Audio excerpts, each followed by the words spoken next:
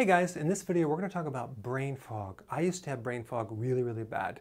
And yes, it can come from a lack of sleep, but most of the time it's a problem with something called insulin resistance. It's a pre-diabetic state where your blood sugars are a problem.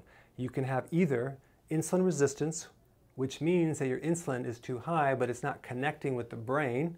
It won't go in there because you're eating the wrong foods. Or it could be another situation called hypoglycemia, which is low blood sugars, which again, you're not getting enough insulin to the brain. So people think that you have to eat sugar to get energy in your brain. That's not true. What we have to do is get the sugar out of the diet and force your body to live off the other non-carbohydrate sources of fuel, like fat fuel or even some protein fuel, okay? So to get rid of brain fog, it's actually really easy.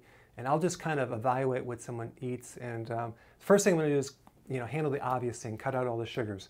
That includes honey, agave nectar, and I'm going to tell you to start reading the labels, especially the sugar grams.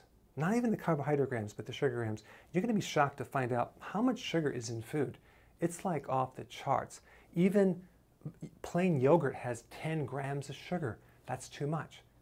The question is, how much sugar can we have? We want to go as close to zero as possible, okay?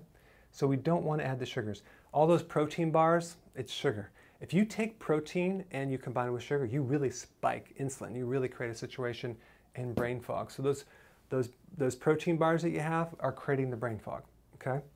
And then hidden sugars, that could be like juice, fruits, alcohol, things like that.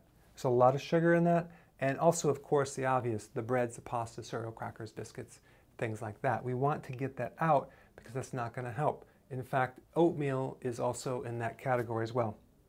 Now, we also want to have huge salads because we want the vitamins and minerals. If I don't have a huge salad for 2 days in a row, I don't feel right in the head. Like, I need that potassium and that nutrition to feel clean. So the combination is very important. And yes, we need healthy protein, but you don't want to do too much protein, just a little bit, just enough to feel satisfied. Maybe 3 to 6 ounces, big salad, and some healthy fats. Like maybe a little bit of olive, a little brie cheese, peanut butter, some fat to allow you to go longer without eating. So very simple. If we can just have you do these simple things right here, your brain fog should improve.